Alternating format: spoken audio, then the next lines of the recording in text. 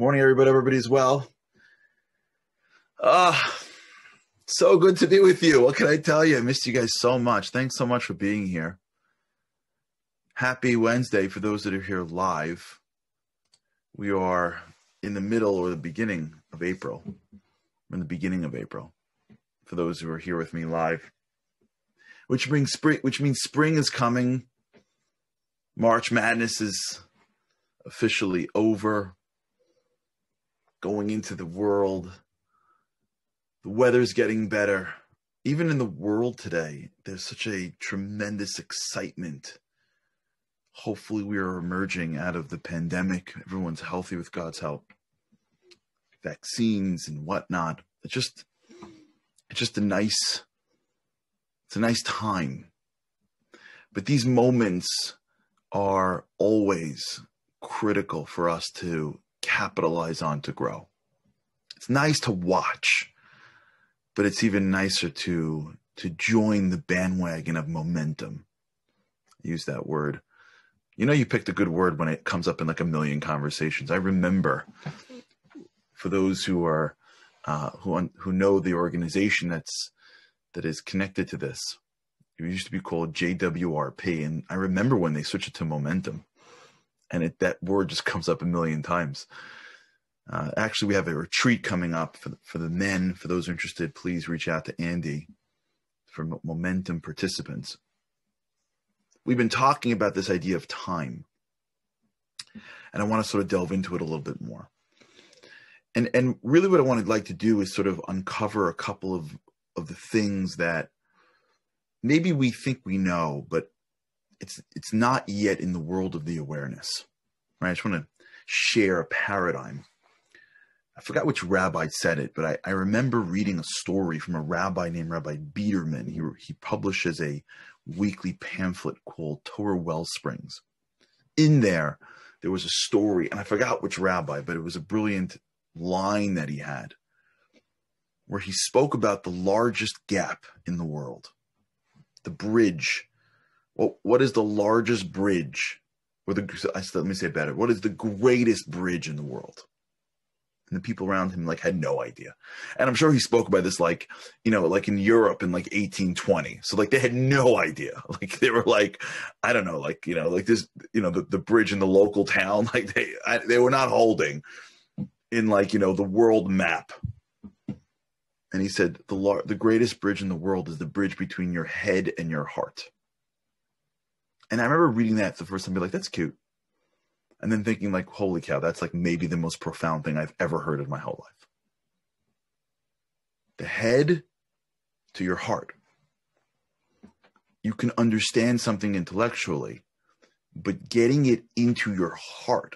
And when I mean heart, I don't mean that you feel it when you learn it.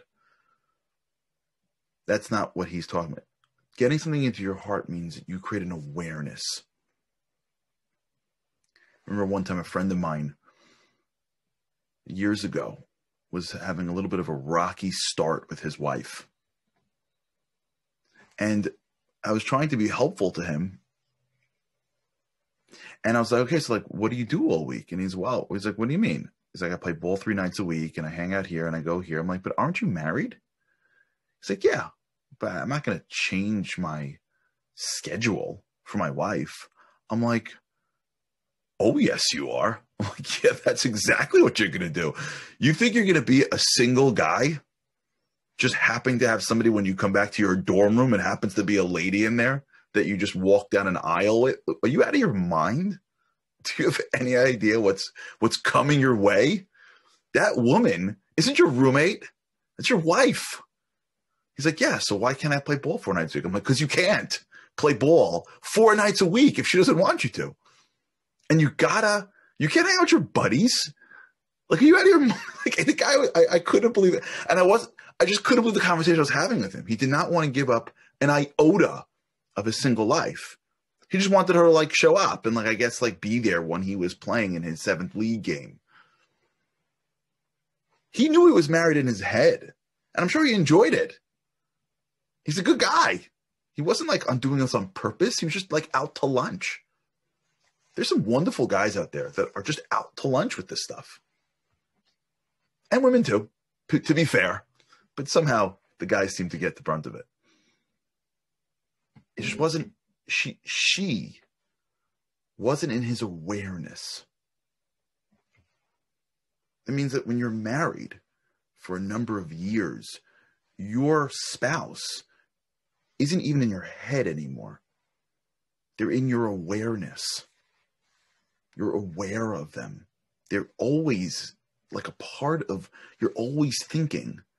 Like when someone says, hey, you want to go here? You're thinking, you don't have to, oh, wait, yes. Oh, right, I forgot. Hold on, let me check my calendar. That's right, I'm married. Hold on, I forgot the whole married thing. I'm sorry.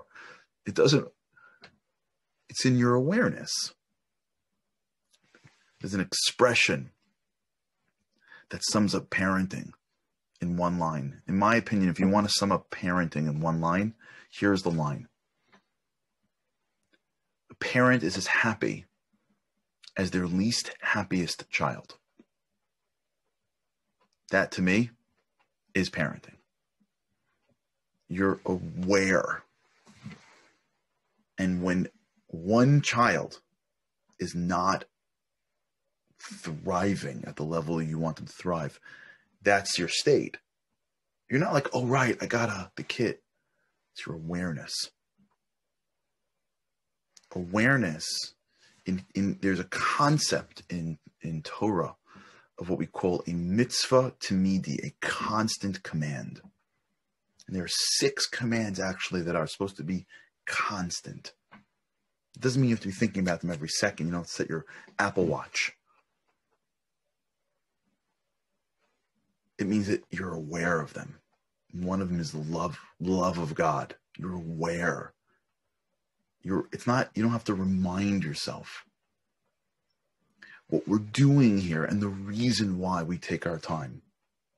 And if you're with me, I hope, and I'm appreciative, really I am. We're not running. I'm not trying to get it in 6 minutes or less. And there's a lot of great to that, really. I'm all for that stuff too. That's not what we're doing here.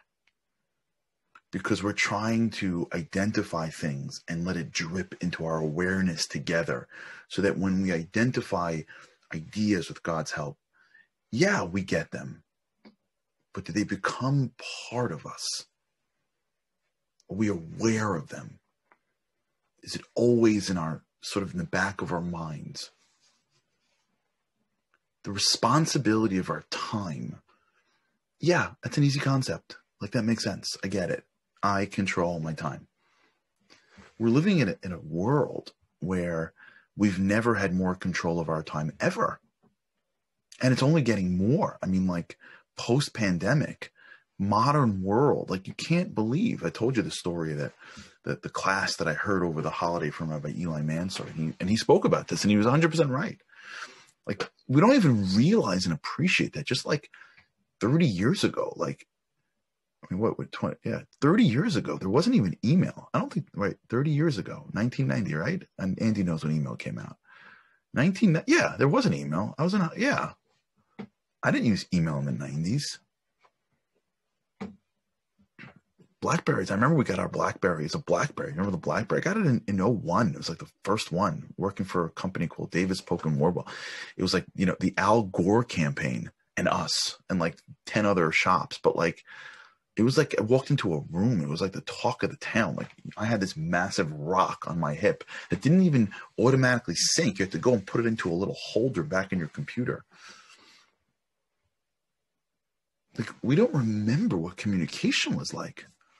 It just gets quicker and quicker. Yesterday I for whatever reason, was supposed to be somewhere and I didn't end up there. And instead of like not being able to be helpful to this individual, to this client, we were Zooming, typing, and sharing drafts in real time. Like, it was insane. That would time. We have more and more and more time. But if we're not going to like stop and take responsibility for that time, when we have it, and if you're blessed to have health If you're walking around today and you are healthy enough and you have hours of your day that is not required for your survival,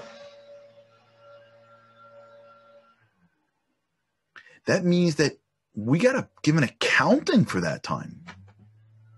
That time is going to come back to us and be like, what did you do? Like, I don't know. I was just having a conversation for an hour and a half about politics. They're like, why? Are you in politics? No, I read it on the way over. I read like 3 headlines on the way over to the office. So like, I figured like me and 3 of my buddies who know nothing about anything anyways can like talk politics for 2 hours, right? Our time is going to turn to us and be like, what? Why'd you do that for? That's 2 hours. You know what 2 hours is? My aunt just passed away 3 weeks ago. She was the most incredible woman ever. Ever.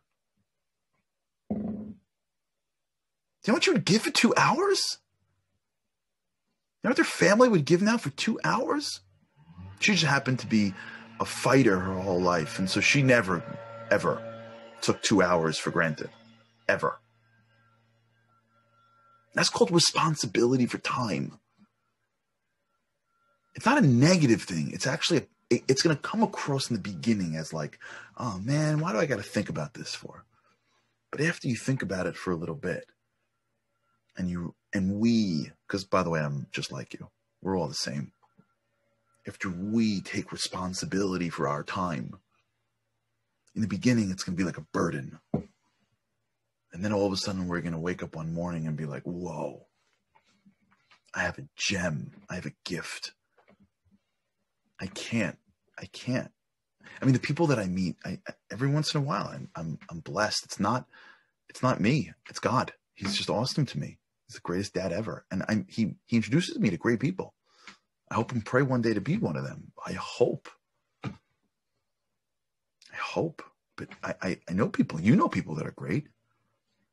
Look at how they deal with their time. They're so careful with their time. They're so thoughtful with their time.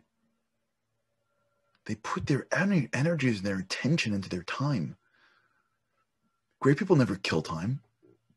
I don't mean just people that are physically successful. That's not necessarily what makes people great. And I also don't mean always being, doing work. Spending time with people is part of productive time. Spending time thinking is productive time. Spending time deepening. But when we wake up in the morning and we don't begin our day with oh my gosh, especially in the summertime, when the days are longer and the sun is stronger and you can breathe more, you're not huddling into the winter. Unless you're from Florida or California, where you get that all year long. But when you wake up in the morning and you go, I got a day. You know how many hours I have? You know how many minutes I have? You know how many things that I can do that are productive? Do you know how many times I could light someone's life up? Do you know how many times that we can light somebody's life up by just leaving a voice note on WhatsApp?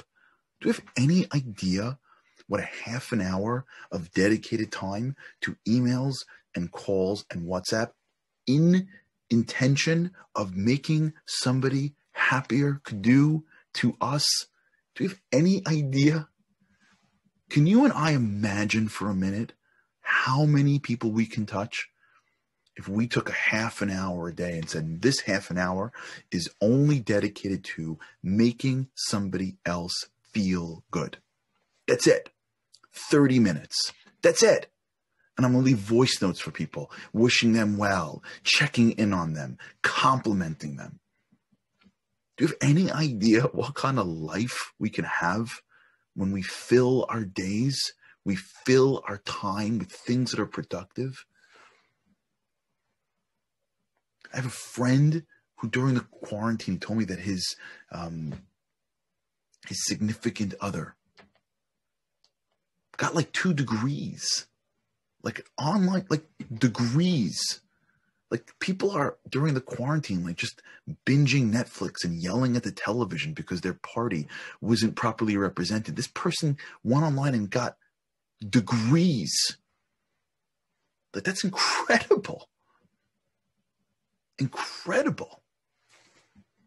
I know somebody who increased their spiritual knowledge by like 7,000%. They were just getting connected to their religion. And then the quarantine hit and they just spent hours studying and thinking. They grew why? Because they understood that I have to give an accounting for my time. That means I got to go to bed at night and ask myself, what did I do today? It means I got to wake up in the morning and go, I got so many hours to use. How am I using them? That means when I'm in the middle of stuff that just doesn't seem to matter, I got to stop. When I get that phone call from somebody complaining about somebody else, at some point I'll be like, what am I doing? Why do I keep on talking about the same 7 people? This is ridiculous. We're having the same conversation for 20 years. This guy's telling me the same dumb joke for 20 years. We're having the same I love sports, but I'm not a sports announcer. Do I have to really spend 3 hours a day delving into sports theory just for the sake of it? Because I'm in an office? Or because I have nothing else to talk about with my friends? Why can't I just deepen the conversation? Let me read something and then bring that up. I did this once. I remember where we were at some table. I remember I was at some dinner, which are massive wastes of time. I guess in the old days, they were relevant because, you gave honor to an organization. So that's valuable. But you consider it a dinner. I mean, like a dinner in your house dinner. I mean, like at a gala event. You can sit there for 4 hours and just there could be 35 minutes of productive time. People are just talking about nothing. I'm going out of my mind. Not that I'm such a great protector of time. No one should think that I'm a nobody. And I also let time slip by way too much. But in this particular case, it's just ridiculous. People talking about stuff. So I remember, I read this book called, it was called Never Eat Alone by Keith Ferrazzi. I think his name was Keith Ferrazzi. And in there, he spoke about being vulnerable in conversation and how if you ever really want to deepen, just be vulnerable. So I'm sitting around a bunch of people talking about nothing for a long time. Nothing. Weather, nothing. And I just said something. I forgot what, I don't remember. But I was vulnerable. It was life oriented. I remember what it was. It was I'm nervous about this, or, I'm excited about this. I don't remember, but I remember what it was. It was deeper than what we were talking about. And I remember the table or this people around. It wasn't the full table because it's hard, but the people around me, we started having a real conversation, and it was amazing. It was amazing. It was we were in the middle of real life feelings and growth. It was unbelievable. Same people that are oh yeah, it's gonna get cold tomorrow, and yeah, I hope that in 6 months from now, it's warm in May, whatever. And now we're having a conversation about vulnerability and depth. We could all live this way, but we can't if we don't take responsibility for our time.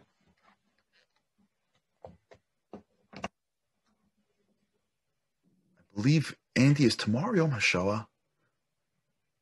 Is tomorrow Holocaust Remembrance Day, Andy? I believe it is. And that's what we're going to talk about tomorrow.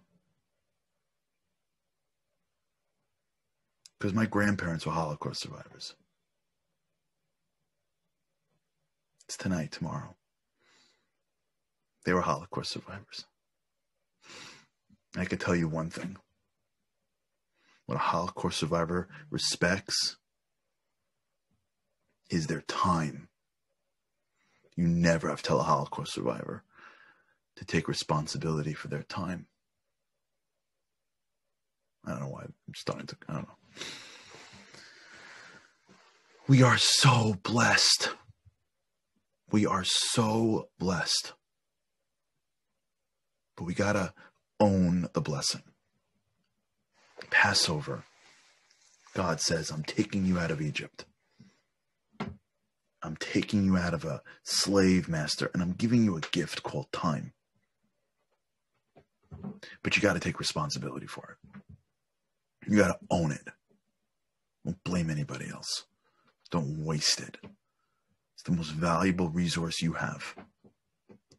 And we have to take this in our awareness. We have to feel the clock ticking.